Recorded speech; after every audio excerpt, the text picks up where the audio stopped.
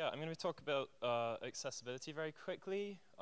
As we just seen, sometimes it's not very easy to see the screen you're working with, so particularly relevant today. I really liked what Tom and Yehuda were saying in the keynote about being able to benefit from everybody using the same technology, structuring their apps in the same way, and not having to be experts in like very specific aspects of the technology, being able to use like high-level knowledge from the community and really like take advantage of that. And I think accessibility is one of these topics. You don't have to know a lot about accessibility to benefit from work that people are doing in the community in this area. So accessibility is a pretty broad topic, and I'm just going to talk about screen readers today. So alternative title for the talk could be Ember with robot voices. Normally we get a lot of structure from the DOM in terms of like being able to give the content of the page to the user by reading it out from the browser. In the case of Ember apps, we do so much manipulation through like data bindings and through transitions that sometimes the content changes on the page, and although it's visually there, it doesn't actually make it to the screen reader. So if you're visually impaired, you just don't know about the changes that have happened.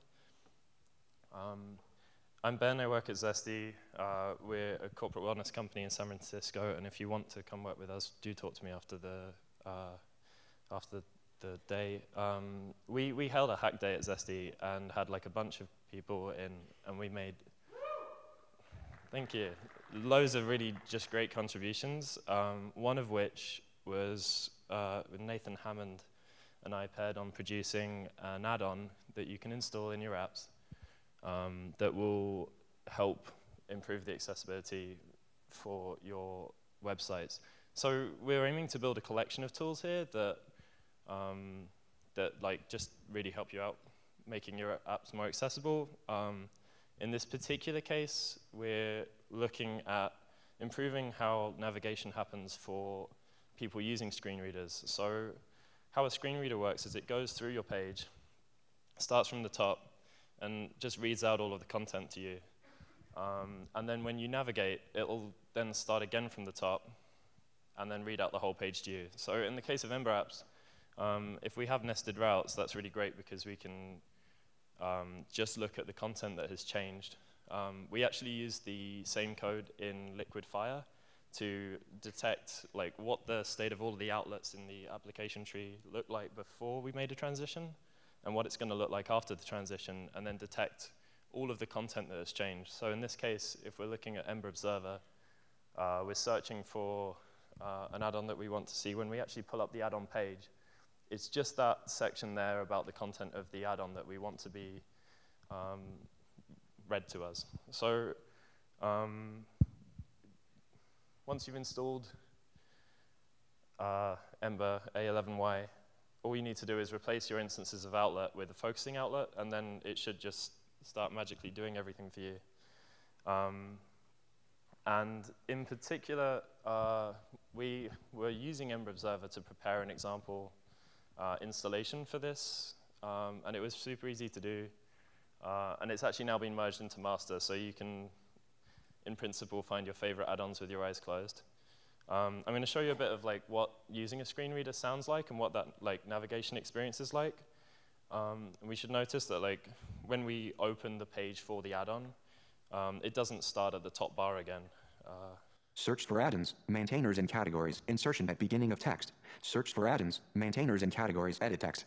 You are currently on a text field. To button, end of heading level, list 2i8, visited, link, Ember A11Y, a collection, press, Ember A11Y, a collection of tools to build accessible Ember applications. So yeah, crazy robot voice.